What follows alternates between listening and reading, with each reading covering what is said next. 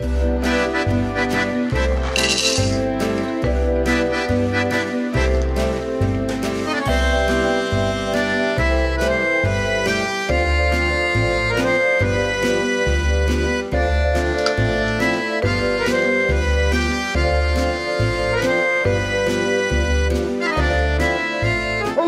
and welcome to Board Game Breakfast.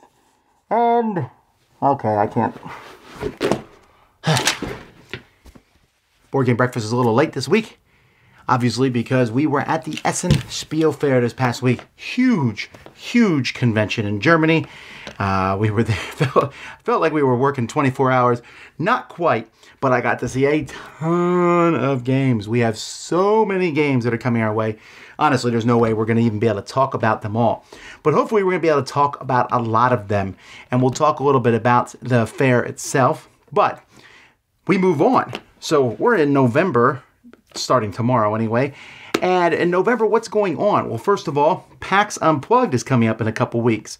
If you look at the schedule for PAX Unplugged, me, Sam, and Z are doing a top 10 there. I'm also on a panel about the future of board games and what will happen with that, so that will be interesting. So those are two things that we'll be involved with there. We'll also have a booth there with Geek and Son with the tables. We're gonna have one of the spots at their booth. We'll have some pins and some other promos that you can come by and grab those. So hopefully that will work well for you guys. We hope to see many of you there. Okay, beyond that, after that, there's going to be Thanksgiving here. In America at least, and then the Dice Tower Cruise.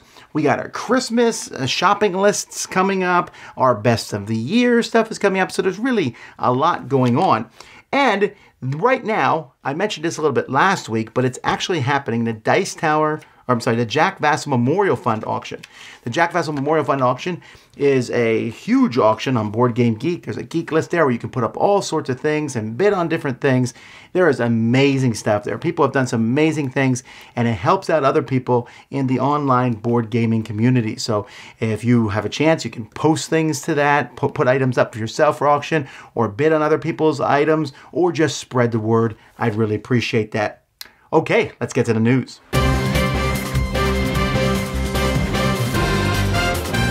Okay, so first of all, Fantasy Flight Games has announced with Asmodee Digital, they're doing Fantasy Flight Interactive.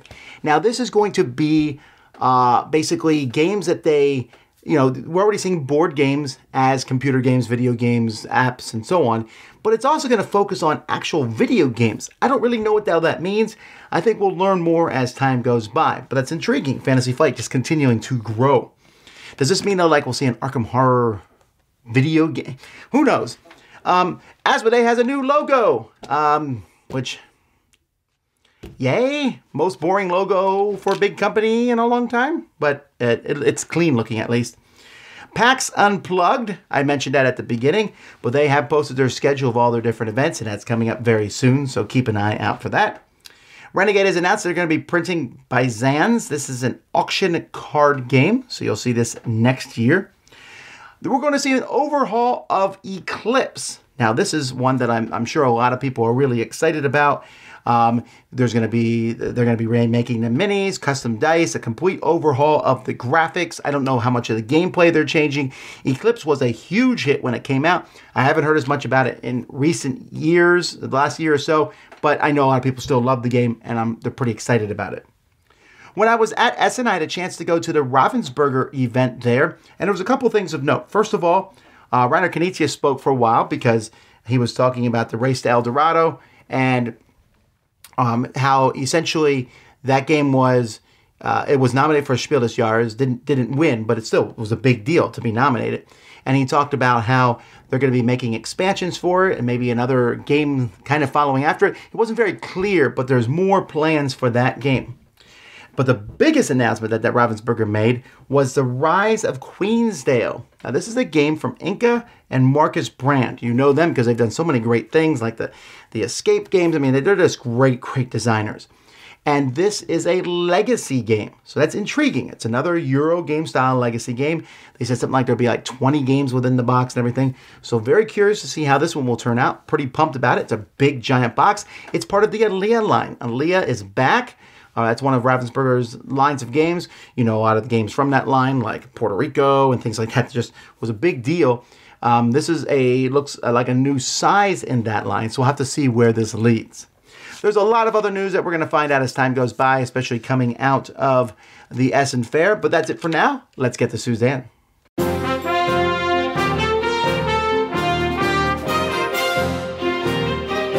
Happy breakfast, everybody. I'm actually recording this a lot earlier than I normally would because the week that I normally would be recording this, I'll be in Essen. So hopefully this will all come together okay. But I definitely have a few crowdfunding projects to take a look at. So let's get going. Tabula Rasa is a pool building game about fighting off monsters in a mythical land called Tabulette. Mechanically, the game is straightforward from a pool building point of view, with players using crystals to activate abilities, different crystals aligning to different abilities. You can always create specific crystals by discarding any other two, and you'll be moving around the board, revealing rewards and battling foes, which you know the difficulty of, but not quite the specifics of until you get there.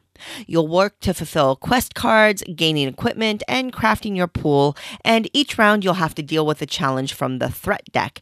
Its impact is based on the space your character is on the board. A basic copy of Tabula Rasa takes a pledge of $39 plus shipping. Going for kind of a Halloween theme for the rest of our projects, Haunt the House is a family game in which players are ghosts trying to scare ghost hunters out of the house. If this cute game catches your eye, you need to act fast because this campaign ends November 2nd. Rooms are laid out and ghost hunters assigned to them at random. Each player gets a scare deck of their own, and you'll be playing the scare cards to rooms, ultimately trying to get the right scare symbols. You can play a card to a room face down to mask your plans, or you can place them face up, which lets you use the room's superpower, but it also reveals information to the opponents. If you successfully scare away the ghost hunter, you get point tokens, or you can earn a phantom card that gives you special powers. Haunt the House has charming art and a fun theme, and you can get a copy for $29 Canadian plus shipping. Monsterlands is a worker placement and dice battling game in which you control a clan that has been contracted to fight off monsters and free the Queen's lands. Dice are generated based on your game status, and you use these dice to take actions like gaining equipment, mercenaries, and upgrading your clan. After you've used your dice to prepare for the battle, you use the dice to fight off the monsters. Resources allow you to manipulate the dice, and it seems like strategic resource management to control your dice is really key to this game. As you conquer monsters or gain back lands, you'll earn rewards that let you further improve your clan. Monsterlands has a lot going on and a lot of stuff in the box, especially at the deluxe level that replaces cardboard with wood bits, and it includes custom dice. A basic copy of Monsterlands takes a pledge of €54, or that deluxe monster edition, you can get that for €84. And finally, Carnival of Monsters represents well-known publisher Amigo's first foray into the crowdfunding world. A card game designed by Richard Garfield, Carnival of Monsters has an ambitious campaign goal that seems largely focused on ensuring the game has premier quality art from well-known fantasy artists. The game itself is about displaying your carnival to earn fame through a combination of drafting and set collection. You'll use land cards to play monsters and can match monsters to seasons for extra points. Staff cards provide a wide range of ongoing bonuses for your carnival, while events will give you a one-time boost. And secret goals help add variety to the player's strategies. Uncommon in drafting games is also the ability to save a card for later play, but you have to pay for it. There is a deluxe edition featuring metal coins, or you can get the standard game of Carnival of Monsters for €45 plus shipping. Okay, that's all I've got for you this episode. Hopefully something caught your eye. And if I'm doing my math right, this airs the day I'm on a plane back from Germany. So, hey, if I met you at Essen, it was nice to meet you. And until next time, I hope you have a wonderful week.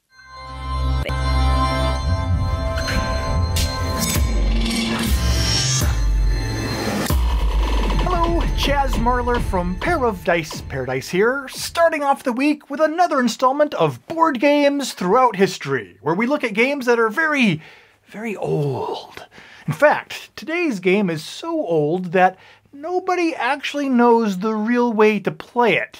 But more on that in a bit. First, let me introduce you to the ancient Egyptian game Senet, suggested by viewer Ben Von Brandt. Board Games Throughout History. Now, Senet is an ancient Egyptian board game similar, in some respect, to backgammon. Each of the game's 2 players have 5 pawns which make their way around a track of 30 spaces, which is split into 3 rows of 10 spaces. Instead of dice, the pawn's serpentine movement around the track is determined instead by the throw of 4 sticks, which are black on one side and white on the other. It's believed that the object of the game is to be for a player to be the first one to move all of their pawns off the other side of the board.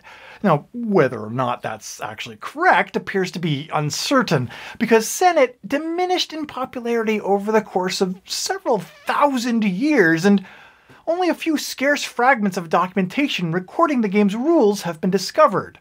It's possible that nobody has known how to actually play this game since Egypt had a pharaoh. Spooky. And while modern gamers have cobbled together a somewhat comprehensive version of Senet's rules, it's still just an educated guess.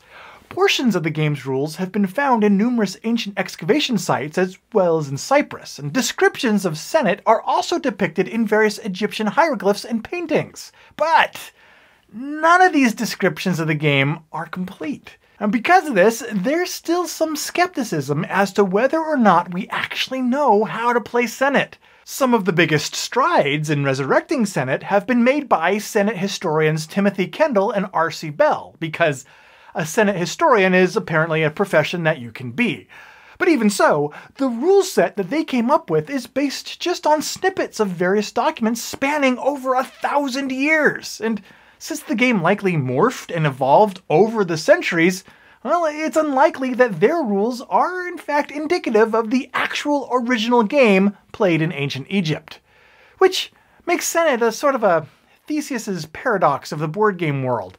A paradox that we'll start to piece together a little bit more next time.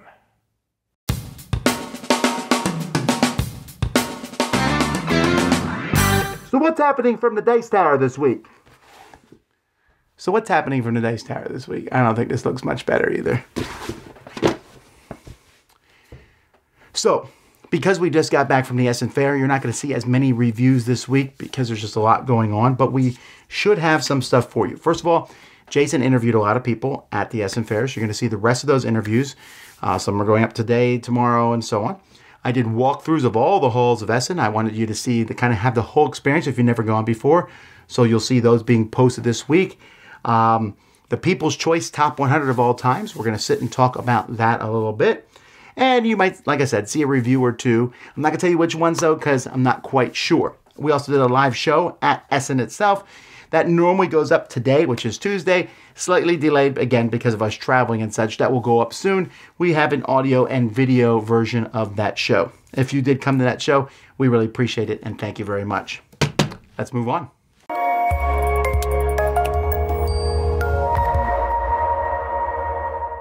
Ahoy everyone, my name's Annette the Pirate, and you may know me as Netters Plays. And today on Applied Mechanics, I'm going to go over the game of St. Malo. So St. Malo is a roll and write game where you're trying to develop your city by building markets, houses, churches, and especially walls, because those walls will protect you against pirates. So let me show you a little bit about the game and why I like it. In the game of St. Malo, every player will have their own player board along with their marker. There will be a central playing board and only 5 dice in the game. On your roll, you're going to take all 5 dice and roll them. Once you roll, you go ahead and pick and choose what you like to keep. You can even re-roll them all, but you only get up to 3 re-rolls. If this is my final outcome, then I could draw 2 walls anywhere along the edge of my map, like I did so right here. With these 2 green heads, I can pick and choose what I would like. For example, I can pick 2 citizens, or I can pick either 1 soldier and 1 priest, which will give me either defense or victory points in the game. If you roll any one of these crossed swords, then you will go ahead and check off one of the boxes here. Once you fill it up, depending on the number of players, you will go ahead and move on to the next row. But first, you have to measure your strength of your walls and your soldiers in order to defeat those pirates. If you cannot protect your city from the pirates, then you will lose a cannon. Every time you lose a cannon, you're going to lose 5 points at the end of the game. So one of the cool things about St. Malo is that it allows players to be creative because you can draw however which way you want. You're trying to gain points by adding in all these cool things into your city. However, you cannot forget about those pirates. Part of the game is defending against those pirates, and if you forget about them, you're going to lose major points. Thank you so much, and we'll see you again next time. Bye!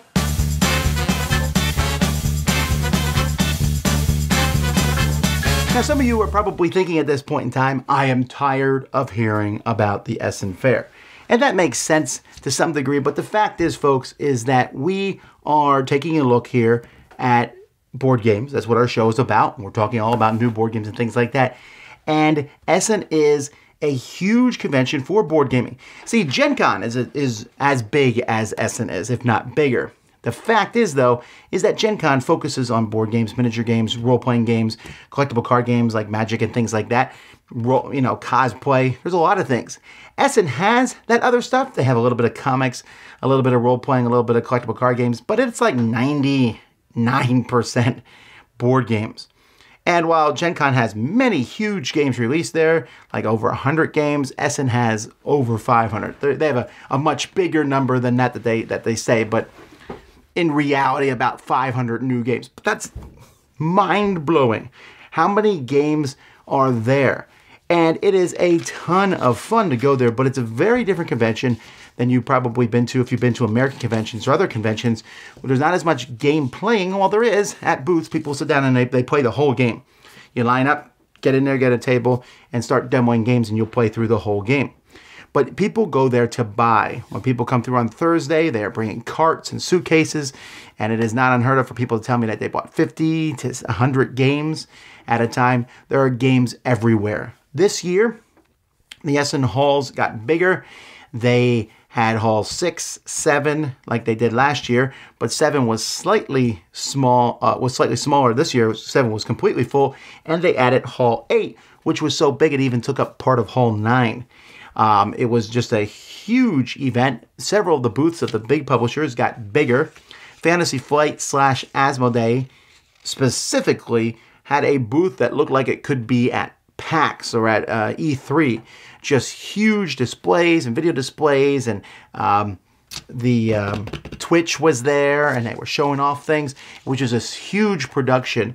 And there was many used game sales people there, people selling new games. So there was a lot to buy.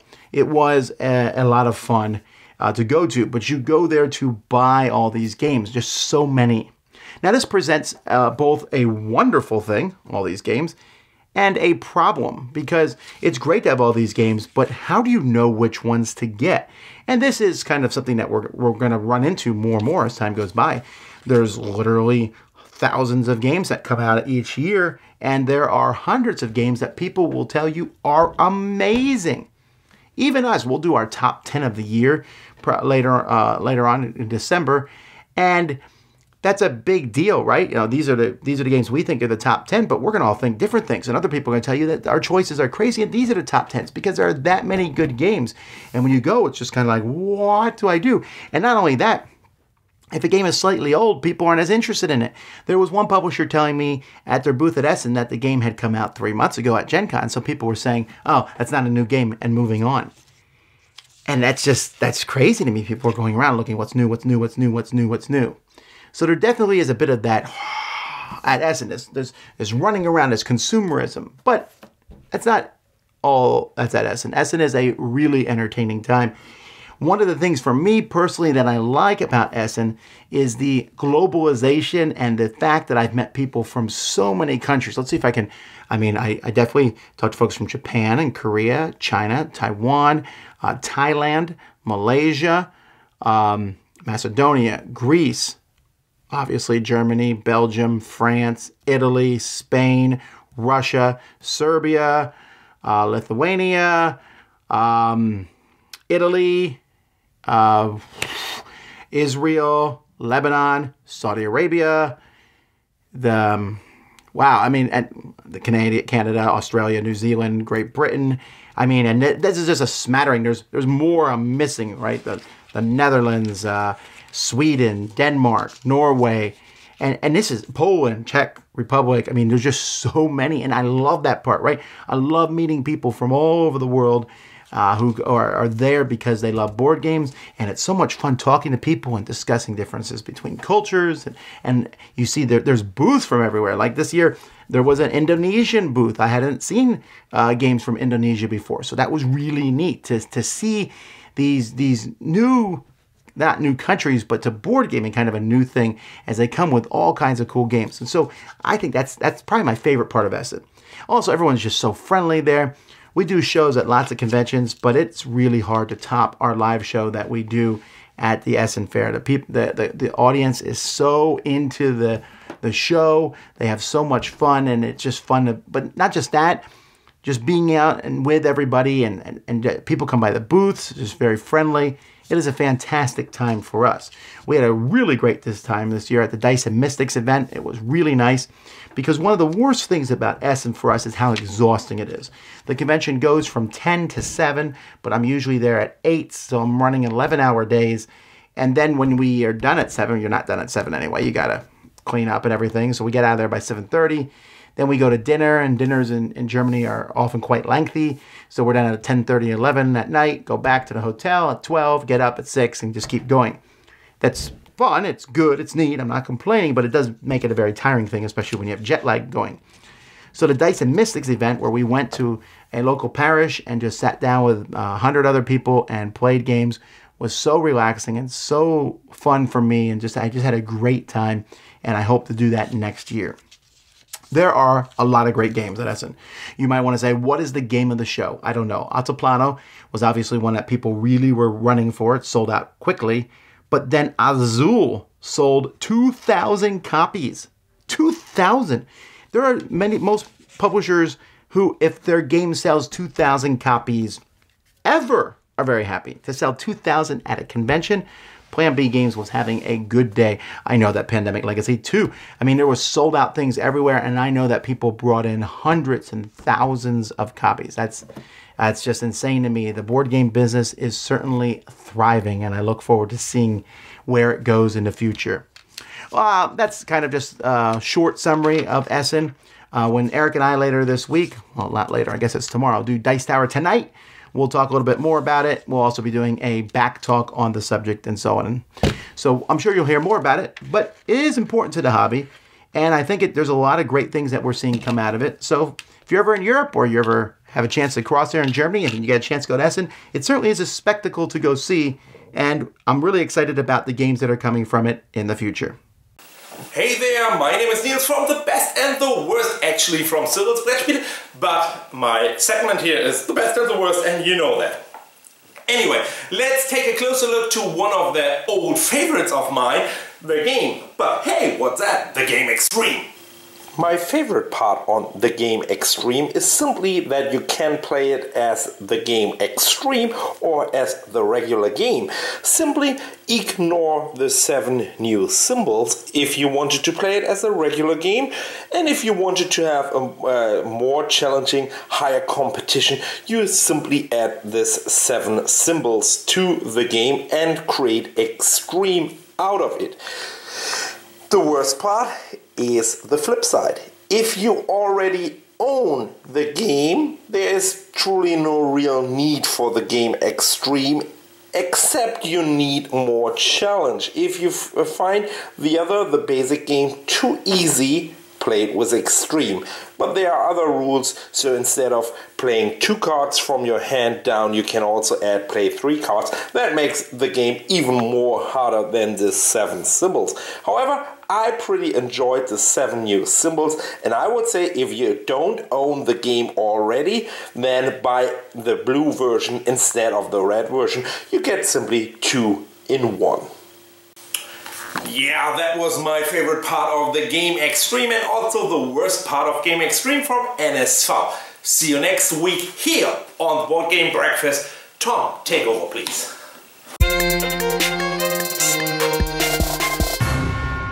Hi everyone, it is day 3 of Essen. And I am from the Netherlands and I live in Germany and I talk a lot of English. And there are some stuff in the language that in my mind, it's just there. But some of the words are very similar and some of them are very different. If you take, for example, when you go and eat, you use a knife and a fork. In German, you would have a Messer and a Gabel, and then you have the Dutch, and they take one of the Germans and one word of the English. So you have a Mess, like Messer in German, and we would have a fork, a fork like a English fork. Oh man, languages are great, isn't it? One of the big things I taught all the Americans when they got here, Essen in German is food. So in this week I am playing a game that is all about food. This week I am playing Kitchen Rush. In Kitchen Rush, players work together to get the most prestige points, making people happy with their orders in their restaurant. It is a worker placement game where the players take actions that are needed to make the customers happy and pay. After orders are taken, all the ingredients are taken from storage, spices are added, meals are cooked and then served. There are some more actions that can be taken, like when the storage is empty, you need to go shopping, or when there are no more clean plates, then someone has to go to the sink and do the dishes. Now, the cool thing about Kitchen Rush is all the workers are sand timers, and once you put them on a spot, you turn in the sand timer and you can take that action for as long as you want, but you can only make that worker do something else once the sand timer has run out. You have 2 of those and you're working in total on another time pressure, 4 minutes per round. Getting everything to work is, well, challenging. At the end of the round, all the workers need to be paid and prestige points are awarded. It may take some time for your group to get your kitchen going, but once it runs smoothly, Kitchen Rush is really an exhilarating game. Me and my family are happy to explore more of Kitchen Rush. My name is Dave Luza. Thanks for watching.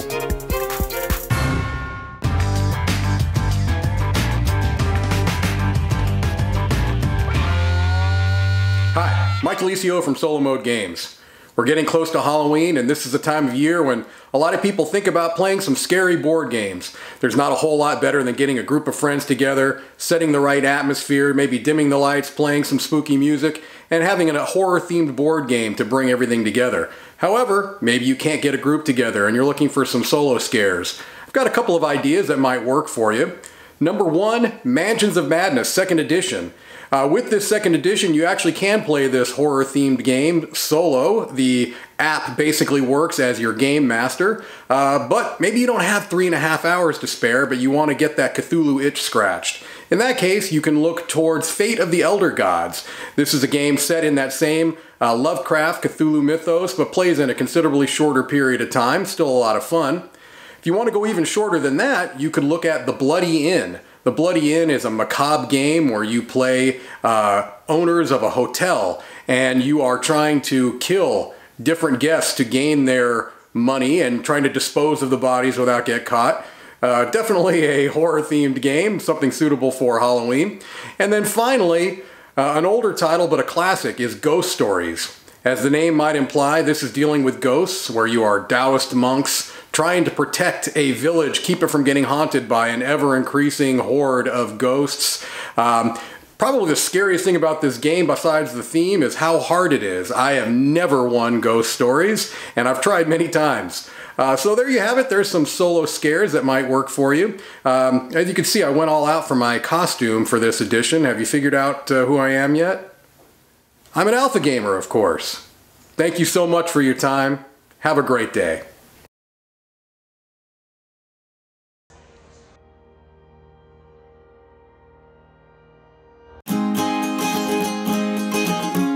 How my name is Cora and I'm going to be talking about board games. You can play with your family, it's fun, and all that kind of stuff. Maybe just like play some children games with adults, and then the children might think it's fun. Then you just say to them, you might win next time. Might win next time, and the other person might lose.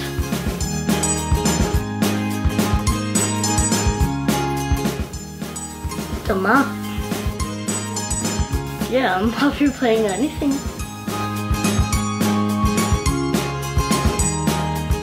No.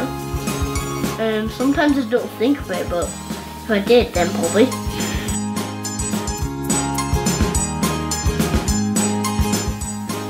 I never have too many board games.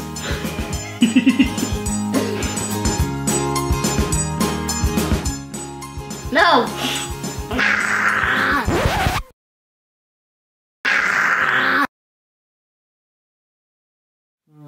I've got an answer for all these questions. Yeah, that'd be really good. And that's it for another board game breakfast. Slightly shorter this week, folks. I apologize about that because just different people going to different conventions. The Brawling Brothers went to the Unrivaled tournament, so you'll be seeing stuff from that. You know, there's just a lot of stuff coming. It's going to be a crazy 2 months now. November, December, so much to talk about, so many games. Ooh, why am I here? I'm going to play games and eat some candy, maybe trick or treat. Yay! See you guys next time. I'm Tom Vasel. This has been Board Game Breakfast.